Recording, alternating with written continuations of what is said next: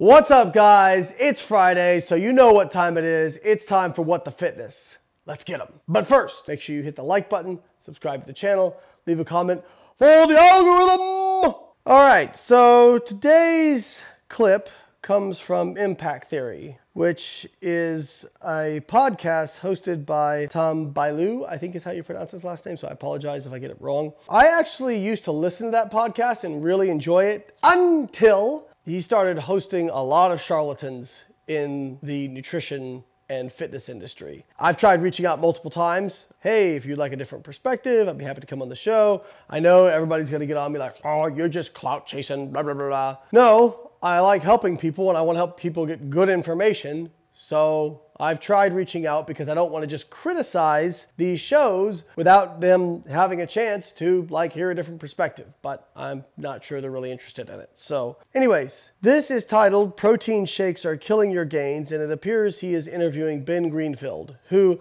quite honestly has not appeared on What the Fitness as much as he probably should have. So we're gonna help rectify that today. I'm a huge fan of fasting after exercise. Not only do you get a growth hormone response, oh God, and a testosterone response that's greater than if you finish your exercise session with the suck down, your fructose, your maltodextrin, your creatine, whatever else is in your shake.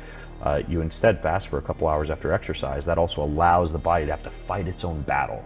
Right, it's got to create a lot of its own endogenous antioxidants. It has to engage in that free radical cell-to-cell signaling. It has to create new mitochondria or increase the health of the current mitochondria. It has to repair and recover. And as soon as you try to do everything you can, all the biohacks and supplements you can so that you recover as fast Aren't you as Mr. possible, Biohack? you actually quell a lot of that response. So it's very interesting how there's kind of like a sweet spot with a lot of these things, especially when you combine hormesis and mitochondria and exercise and wanting to live a long time. Let's pick out a bunch of buzzwords, throw them in all together. Mitochondria, hormesis, quell. So let's take the claims systematically here. So first off, this idea that protein shakes are killing your gains. I don't think he really came out and said that.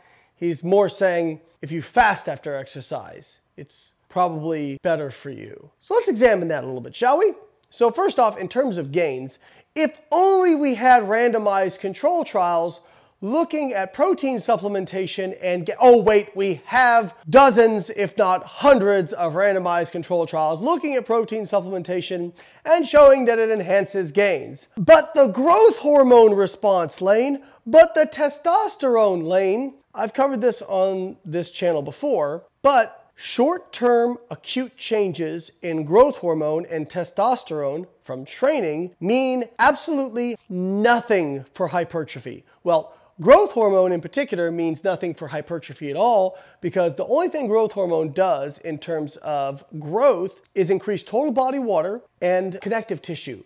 It is not anabolic to skeletal muscle in adults. This is very clear. And I'll cite an article I wrote that is filled with citations to show just that. I would put in the individual citations, but it's just easier for me to cite my own article. But that one does have clickable citations that you can go read for yourself if you are interested in seeing the specific studies I'm referring to. Growth hormone in adults, not anabolic. As far as short-term rises and falls in testosterone, this was debunked over 10 years ago, mostly by Stu Phillips' lab, demonstrating that acute changes in hormones do not drive hypertrophy. And they did a really elegant study to look at this. And they looked at a few different hormones. They looked at testosterone, growth hormone, IGF-1, in terms of the systematic levels of those hormones. And they looked at cortisol as well. They measured those hormones after training sessions. And then they also looked at long-term changes in lean mass and strength and cross-sectional area. Did you know that only one hormone was associated with actual muscle growth?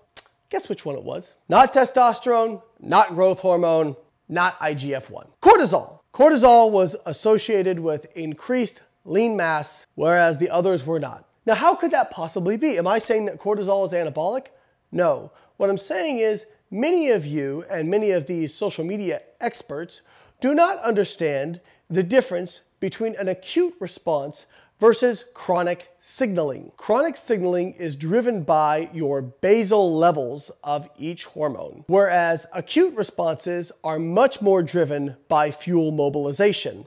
This is why consuming food at any time tends to acutely drop testosterone. Do you think that you could fast your way to being more jacked? Because I can promise you it didn't work out very well for people in the Minnesota starvation experiment or Gandhi. So fasting is not a way to improve muscle mass. This is an example of somebody taking mechanisms, these acute rises in hormones, and basically saying, well, since growth hormone goes up and testosterone goes up when you're fasting at the end of a workout, that's going to make you more anabolic. Those are surrogates. Yes, testosterone tends to be anabolic. Growth hormone is not anabolic, although people seem to think it is. It's not the skeletal muscle anyway. But those are only a small sliver of what actually contributes to the overall muscle growth response. So what do you care about?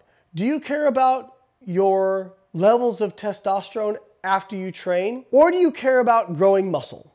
Because I know the only reason I care about testosterone is as it relates to muscle. Now, you could say, well, matters for sex drive. Sure, okay, well, fine. But in the context of what he's talking about, what I care about for testosterone is as it relates to muscle mass. So why don't we just look at studies that measure muscle mass then, since we have them? This is what's really frustrating, is people like Ben will take these mechanisms and use them to confuse you because you have already equated things like testosterone and growth hormone in your mind with muscle growth.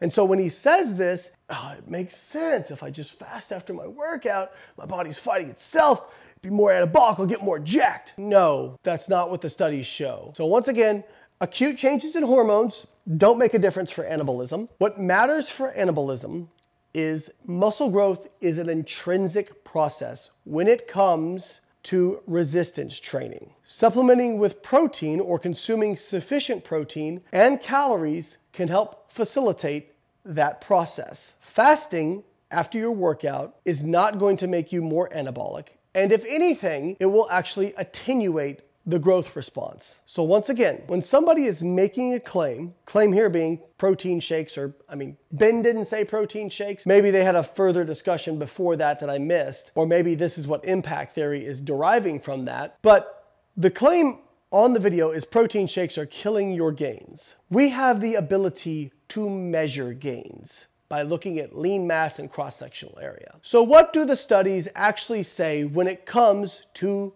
gains? It's very clear that supplementing with protein in no way kills your gains. There is not one single study that shows that people who supplement with protein get worse gains than people who don't. So right there, that statement is complete and utter trash. Now, what's funny is the studies actually tend to show the opposite effect. When you supplement with protein, you tend to get better results from resistance training because you're helping to jumpstart the recovery process in terms of muscle protein synthesis, as well as attenuating protein breakdown. If you want to argue about fasting from the perspective of longevity, which a lot of these people do, or regenerating your antioxidants. By the way, if you exercise, you're going to improve your antioxidant status regardless. I'm aware of no research, none, looking at fasting after a workout showing it improves antioxidant status more than if you feed after a workout. That which can be asserted without evidence can be dismissed without evidence. Thank you, Christopher Hitchens. Am I saying that fasting after your workout is stupid? Am I saying that you need to have a protein shake immediately as soon as you finish your last bicep curl? You must be drinking your... No, I'm not saying that. You don't even need to have protein shakes. I sell protein powder through Outwork Nutrition. We sell a whey protein isolate, very high quality, tastes great, reasonable price. However, I will never tell you that you need protein powder. If you can get enough high quality protein from your normal diet, you don't need to supplement with it. However, it can be a great option for people who are really busy, who don't have time to cook, or who maybe have aversions to higher protein foods. Or people who just don't have the appetite for that much protein, because getting over 150, 200 grams of protein a day for a lot of folks can be a lot of protein and difficult for them to get down.